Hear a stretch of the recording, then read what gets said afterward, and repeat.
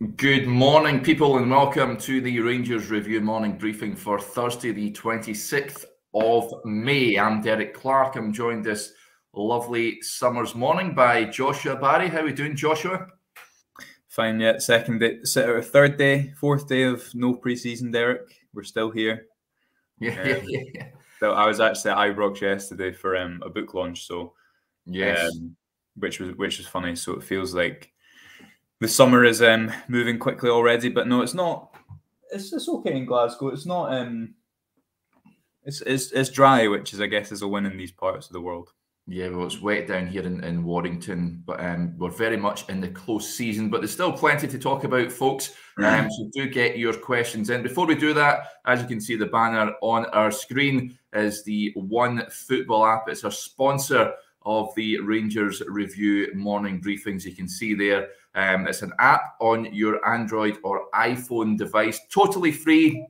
It's your one-stop shop for all your footballing needs, so you can keep up to date with all the latest news from Ibrox, as well as insight into every player. You can look ahead to fixtures. There's lots of Rangers Review articles on there as well. Now, not only Rangers, you can also keep up to date with other clubs, and not only in Scotland, but also down south and abroad as well. So it's a One Football app. Go check it out. Very much recommend it. As I mentioned, real quality insight into Rangers and further afield as well. So highly recommended. And as well, you can see the little ticker below you there. It doesn't say Man United are rubbish, which appeared on the BBC the other day. Joshua, did you see that? I didn't, but that was in a group chat. That was in a group chat, and I was thinking, what is that? My first thought was, why are Man United playing today? The season's over. So that makes sense as to why.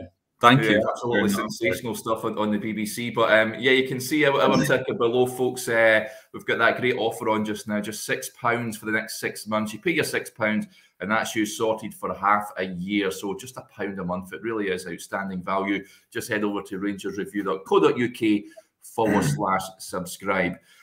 Right, we'll touch on your piece first, Joshua, because you were at Ibrox yesterday afternoon. We've all seen the picture of you holding aloft the Scottish Cup trophy. What was that like, first of all? And you spoke to David Mason. He was obviously launching his Rangers history book. Can you tell us about your experience yesterday at the stadium? I abandoned all sense of professionalism. It was one of my friends actually who works at Rangers was there, and I just said, "Can I get a photo with it?" But I think that's why it's out anyway, to get photos with.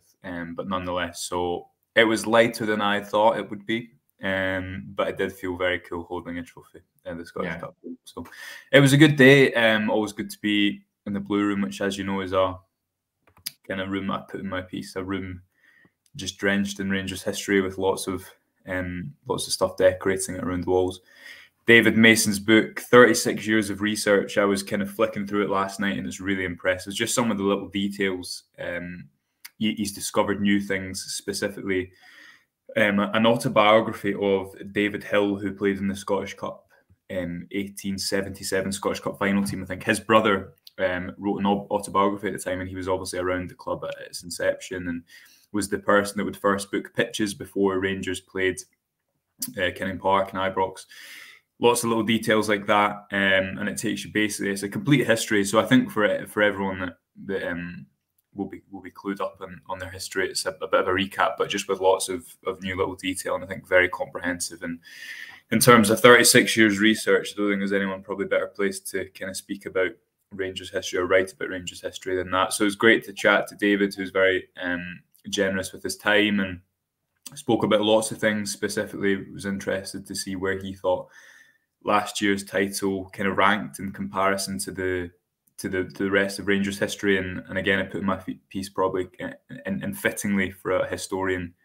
He spoke about the last of Walter's 9 as rivaling the 55th title, and probably, as I say, befitting that he looks a little bit beyond the recent past as a historian. Lots of stories about Bill Struth. A great little letter from the board, from Bill Struth to the board, that I've seen in the book, of him basically asking for an assistant to eventually take over. But I think the boards were quite happy with Mr. Struth in charge, so we're reluctant to answer his request. So loads and loads and loads of stuff. All the information is on the our website on that piece, and you can buy it. I think at the moment you can buy it directly from the club, but the publishing details also in there as well. So would definitely recommend it for yourself or for a present or whatever. And it was nice to be Ibrox as ever. Yeah, most definitely. Fantastic stuff. Yeah, go and check out Joshua's piece, and it looks like a cracking book to read up on your Rangers history. It's a magnificent football club, as we know, and the history is unrivaled.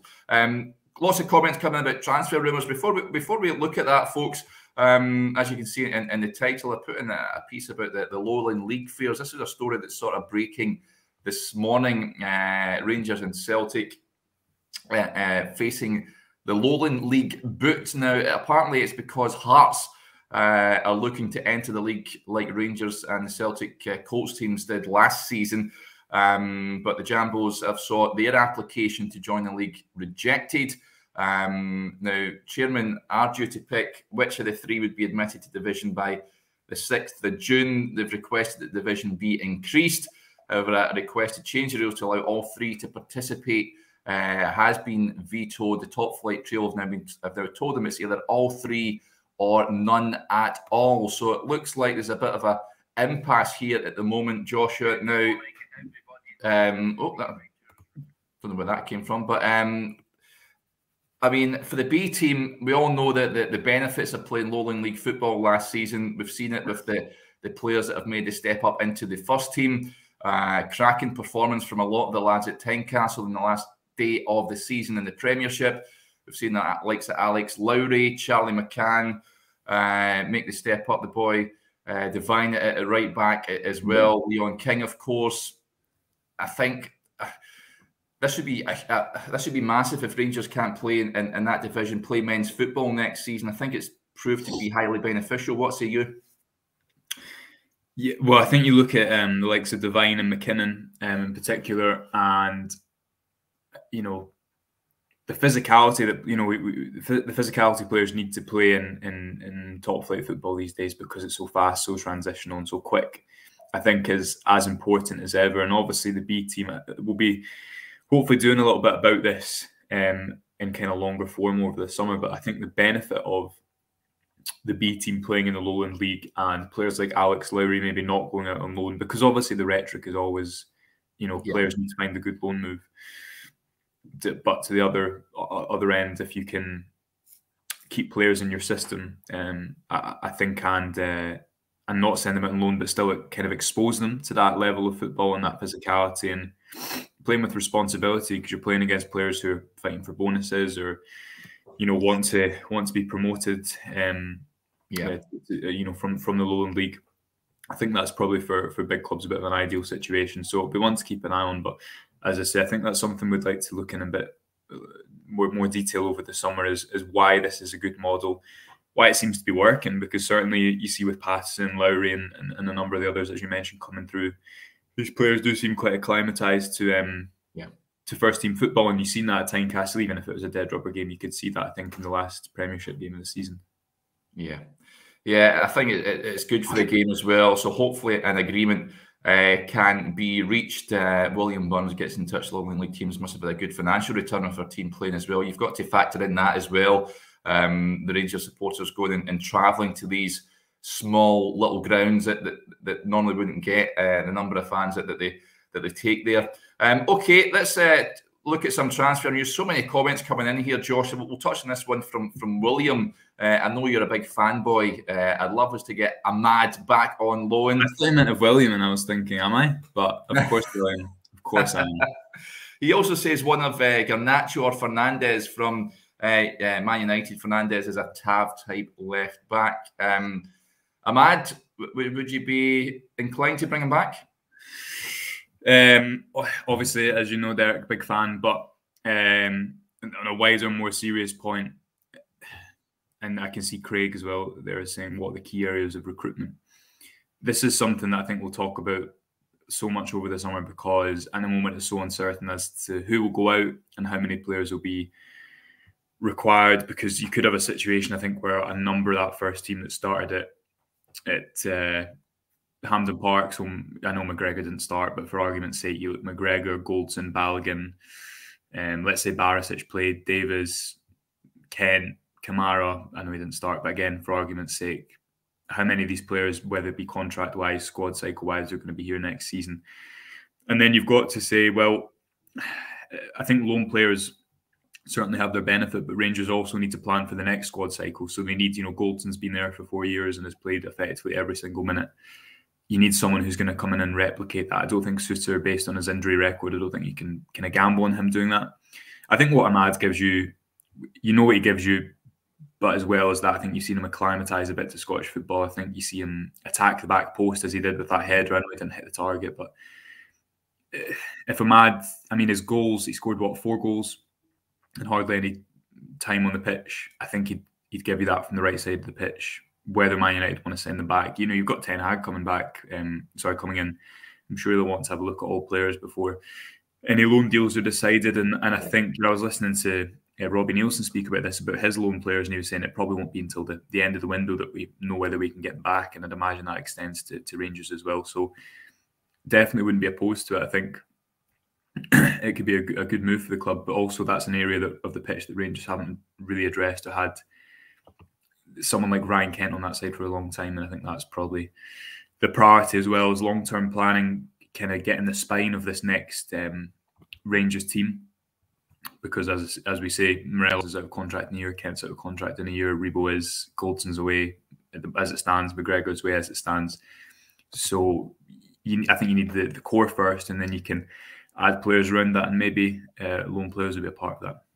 Yeah, let's get to a few more here. There's one from Peter Buchanan. We sort of touched on this briefly yesterday. Good morning, Derek and Joshua. That Matteo Cassiera sounds a really good rumour, sounds a good fit for the club. Previously working under Dave Voss at Ajax, and Gio knows him as well. Apparently Rangers interested in the Colombian striker. He currently plying his trade in Russia for Sochi. Now, of course, the football there, I think it's still suspended at the moment in Russia, given what's going on in Ukraine.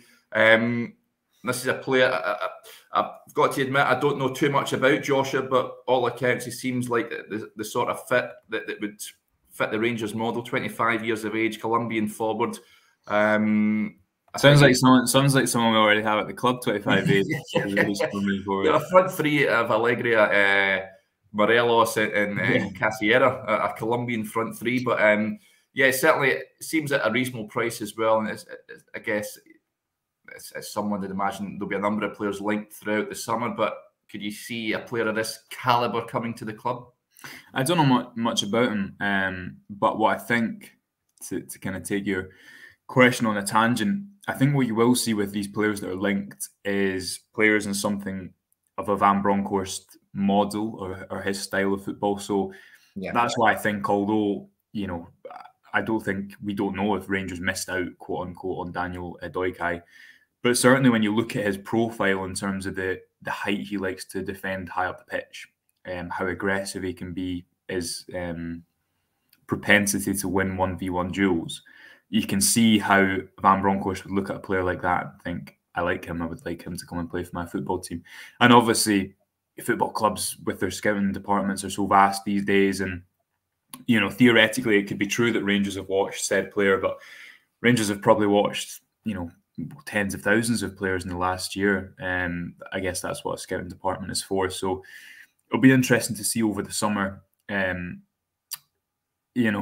many players come out that you can see kind of a clear collaboration happening between the player and Van Bronckhorst. So personally, I'm really excited to see how Van Bronckhorst can develop a style of football with his squad, because again, as we've discussed before, this isn't his squad, and the players he added in January, when you look at Ramsey and Diallo, how much were they how much were they dependent on whoever was at the club? I think a player like Ramsey, obviously financially it was something the club could do, probably because of the situation he was in at Juventus. Diallo, maybe a little bit more of a situation where the club knew about the player. They could perhaps get him on loan, and when Van Bronckhorst started to play with wingers, it was perfect. but also I don't know. I think especially in that midfield role, not the Jack and Lundstrom area, but a line-up where Kamara's kind of played. I think that's an area of the pitch where Van Bronckhorst hasn't really got any players who can do everything he wants them to do in terms of be a bit of an all-action number 8, go beyond. I think Aribo can do that to a degree, and his underlying creative numbers I think ended up as the best in the Europa League as XG assisted. But in terms of someone who can kind of break with pace in central areas, and that's what I guess you've kind of seen Scott Wright do as a result, in a little bit of an ad hoc way. He's been developed in something of a hybrid role coming in field and done so very well. So a long-winded way of saying, I think it'll be really interesting to see in pre-season how Van Bronckhorst starts to develop his style with his players, and I think as well on that it's going to be interesting and important to see how he sort of decreases the dependency on playing directly into the attacking areas of the pitch. That was certainly in the 2 cup finals with Goldson's diagonals. When they didn't work, sometimes Rangers looked a little bit limited. So the midfield for me is a really important area this summer, because I think Van Bronckhorst needs a different style of player to play his football. Yeah, thanks to Barry Kerr as well, who corrects me here. The Russian League is still ongoing. Boys scored a hat-trick at the weekend. Don't think clubs are allowed to do business with Russian clubs. So thanks for that, updating me there, Barry. Aldo sort of touches on your point there, Joshua. Do you guys think we'll be signing any Dutch players? Surely Gio and Dave Voss know some young Dutch talent we can sign cheap and develop. That is certainly a market you'd imagine. It makes sense, Joshua, that it's a market they know, and I can see a number of players, not necessarily being Dutch, but players from that division, the Eredivisie, and players have worked with Dave Voss's got a track record in developing youth players. So I'd imagine there'll be a number of players making their way over to Ibrox, which is exciting. It's almost reminiscent of when Advocat was in charge, of course, bringing players over. Exciting players you might not have necessarily seen as much, but it's a new era, of course. There's no doubt about it. Let's talk about some of the other questions that are coming in. A lot of questions with regards to Connor Goldson, folks. People asking what's happening. I've got to admit, I've not heard anything as yet. I noticed there wasn't an interview with him at the end of the Scottish Cup final. For me, Joshua, it's a strange one. Can you see him playing for Rangers next season? For me, there's obviously an impasse with regards to the contract talks where the player wants something and the club is only prepared to give him something, and there's a bit of middle ground there. Would you be tempted to give him what he wants and have him stay at the club? He has been so resolute and so robust over the 4 years that he's been here. Preferentially, of course, but I think Van Bronckhorst said after the Europa League, I think it was after the Europa League final, maybe the Scottish Cup final, there was a small chance of him staying. And I don't think on any occasion, having the numerous times that we speak to Van Bronckhorst at press conferences or in other interviews, he doesn't play the game. He doesn't say things he doesn't mean. He's straight to the point.